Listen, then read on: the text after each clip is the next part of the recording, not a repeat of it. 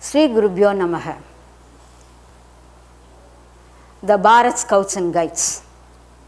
Today we are going to see the topic knots. To make knots we need rope. Already I showed in the previous slides, I have shown about you how to protect the rope by whipping. Now knots, there are different types of knots are there. In Scouts and Guides mainly 6 basic knots are there. So at the basic level, at the Pravesh level, all the children must know about the first 6 knots, basic knots. So we call that knot as a basic knot. Now let us see the first knot, reef knot. The first knot, reef knot. This reef knot is used to tie 2 edges to end of the 2 ropes. For example, to tie bundles, at end you used to make this knot. In Scouts and Guides we use this knot in bandages. Now I will show you how to make reef knot. See, you have to take the rope, take the 2 ends because it is joining the 2 ends. Reef knot means joining the 2 ends. After tying the parcel or after the bandages, you are tying the 2 ends. Now this is also very easy.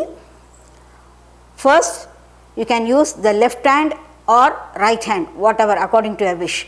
If you use the first time right hand, second time you have to use the left hand. If you use the first time left hand, second time you have to use the right hand.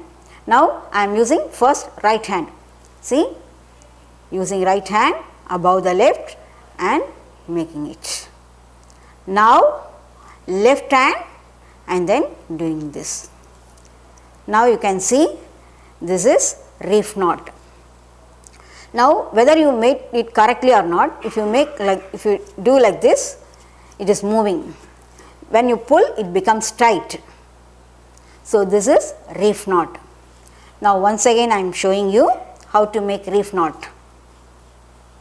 In Scouts and Guides mostly this knot is very important to tie the bandages. While we are making the first aid classes, while we make bandages, at the end of the bandage we use this knot. Now listen, end of the 2 ropes. Now first I am using left hand above the right and making knot.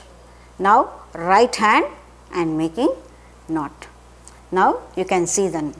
So this is reef knot, to tie both the ends. So this is reef knot. If you pull like this, it should be easily moved. Then you can tight it. So this is reef knot. Understand, children? Now you all can able to do it? Yes. So hereafter when you tie the 2 edges, when you are making a parcel or a bandage or a bundle, whatever it is, you have to use this knot. What is the name of this knot? Reef knot. Thank you.